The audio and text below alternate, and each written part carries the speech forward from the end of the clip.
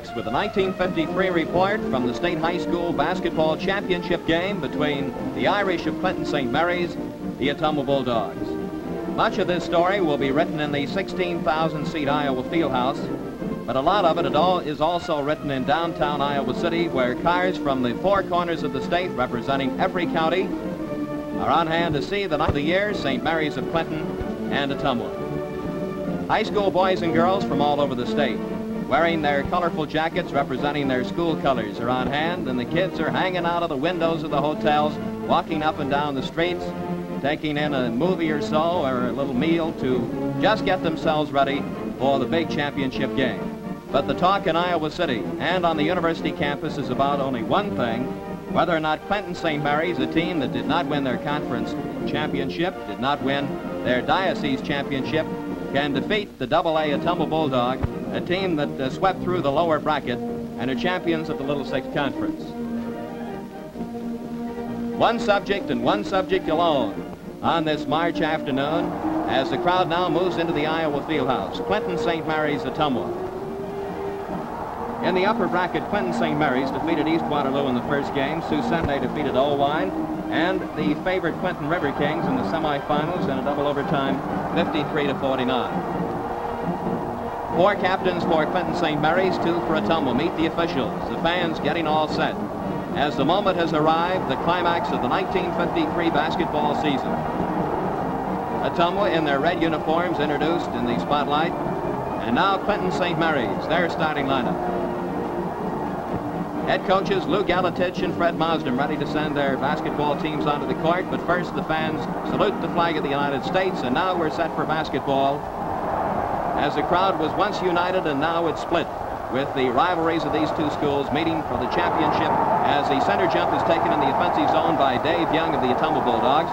Hands it off to Gene Lemon-24 to Bittner, number 22, puts it in. Ottumwa takes a 2-0 lead at the outset of the ball game. St. Mary's of Clinton moves into the offensive zone. Junker and Jim Hyde on the near side. Dick Lingle, number 42, George McAndrews, 35, driving in, trying for the score, but he fails to put the ball in the basket. Goes out of bounds, and Ottumwa takes over. Watch this St. Mary's defense now. Lou Galatich has three men on the front line, his two offensive guards, Junker and Hyde, along with Dick Lingle. The two guards out there in the front line, along with the one forward. See how they press that Ottumwa offense around the perimeter and keep them well out on the court. A long shot by Paulson is up in the air, and it is no good. Follow up by LeMasters in the air, and this one is no good off the back of the rim. Ball rolls free on the court and is picked up by Jim Hyde and Dave Junker of Clinton St. Mary's. Junker in the offensive zone, number 23, screens for Tom McAndrews. Sets, shoots, and fails to score. Brother George takes the ball off the board, drives to the near side, and screens again for Junker, who tries again, and this one is no good off the left side. Look at that little kid jump like a jackrabbit after that ball. Hyde on the near side to George McAndrews. Ottumwa putting two men out in front, three men behind. A long jump shot by Junker sets the fans alive in the Fieldhouse as this championship game moves along in the first quarter. Clinton St. Mary's grabbing an early lead. The Masters in the offensive zone on the far side. In the far corner now, putting the ball up in the air is Don Parsons. He fails to score. Down to the rebound, George McAndrews for Clinton St. Mary's. Those two fiery guards. Junker drives, shoots, and this one is no good. Follow-up by Tom McAndrews is good. Tom McAndrews had good offensive position for the tap of the ball. And in the offensive zone for Ottumwa comes Gene LeMasters. To Dave Young, the ball is almost stolen away from him. Coaches from all over the state are here watching this game tonight. LeMasters in the offensive zone handles himself very well. Smooth ball handler, good long shot. Tries one from 30 feet, that's no good. Down to the rebound, Tom McAndrews over on the far side, lost it out of bounds. Clinton St. Mary's leading 12-8 in the first quarter. The offensive zone, driving to the near side, is Hyde, sets, shoots, it's good again, and there's those two little guards going at it, as the Ottumwa defense had figured that the front line of the McAndrew brothers and Dick Lingle would do most of the scoring, but now it's Junker and Hyde giving them a lot of trouble in the first half. Masters in the offensive zone to Dick Parsons. Shot from the corner by LeMasters, good, beautiful shot. The veteran guard of the Ottumwa Bulldogs. Dave Junker in the offensive zone over on the far side.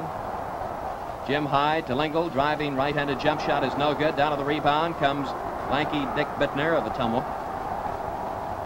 Gene LeMasters calls timeout as Ottumwa and their coach Fred Mosdem want to figure out just exactly why Dave Junker and Jim Hyde have been doing a good deal of the scoring from their guard spots. There's the Cinderella team of the year, Lou Galatich's Clinton Irish. St. Mary's cheerleaders in front of the Ottumwa bench. You can see how excited they are, as everybody is tonight in the field house. Dave Young in the offensive zone drags his pivot foot and travels. St. Mary's takes over. Dave Junker in the offensive zone over on the far side to Jim Hyde. Hyde, Junker, and Tom McAndrews play catch with the ball to Dick Lingle in the corner. Lingle turns around, gives it back to Tom McAndrews. They overload on the far side. Now they clear the ball 5 feet beyond the free throw circle. George McAndrews trying to get a pass away. Loose ball is picked up by Tom McAndrews, who puts it up, fails to score. Down to the rebound on the near side comes Dave Young, and he's fouled. Young shooting for Ottumwa puts it up and in. Dave Junker brings the ball across the midline. Clinton St. Mary's defeated Roland in the semifinal round 57-53. Violation by the Irish. Ottumwa takes over in their red, blue, and white uniforms. The Masters on the far side. Works it away to Bittner, 5 feet beyond the free throw circle to Dave Young, number 32. This is the young Ottumwa team. A lot of them will be back for another season. Senior stud at Clinton St. Mary's ball club. Shot by LeMasters is way short. Down to the rebound, Tom McAndrews to brother George. And the brother combination works out very well as Dick Lingle takes control in the offensive zone. Dave Junker, Jim Hyde, Dick Lingle playing catch with the ball around the perimeter. George McAndrews, number 35, trying to drive in. Watch him now. He can't find an opening. Hands it off to Tom McAndrews. Right-handed jump shot is no good. Down to the rebound, Dick Parsons for Ottumwa. They bring the ball down with the guard who does not have control of the ball standing in front of the dribbler. Gene LeMasters to Bittner. Bounce pass is intercepted by Jim Hyde. Long down court pass to Lingle. Drives, jumps, shoots. He does not get the shot. An Ottumwa offensive opportunity. State championship game of the 1953 season. Bittner in the offensive zone. Pass intended for Don Parsons is intercepted by Dick Lingle. Lingle brings it down for the Irish. In their gold and white uniforms. On the near side, Jim Hyde. Bounce pass to Dave Junker. Junker turns around. Watch those two guards work that ball. They have quick reactions, quick timing. Hook pass to George McAndrews. Shot from the corner is no good off the left side. Down to the rebound, Don Parsons for Ottumwa. The Masters again in the offensive zone. Ottumwa calls another timeout. There's the score. The Irish still lead in the first half. Bittner in the offensive zone over on the far side. Bittner to LeMasters. Near side set shot by Dave Young is no good off the back of the rim. Down to the rebound comes Tom McAndrews. In the offensive zone, Dave Junker on the near side to Dick Lingle, number 42. Junker, Tom McAndrews, and Hyde play catch of the ball. Junker in control now. The near side to Tom McAndrews in the corner to George. Finds an opening, drives into the free throw lane, jumps, shoots, good. Fine driving right-handed jump shot by George McAndrews, the Irish of Clinton St. Mary's. They lead in this championship game. Bittner, a bounce pass over on the far side against that 3-2 defense. Hyde and Junker along with Dick Lingle in the front line.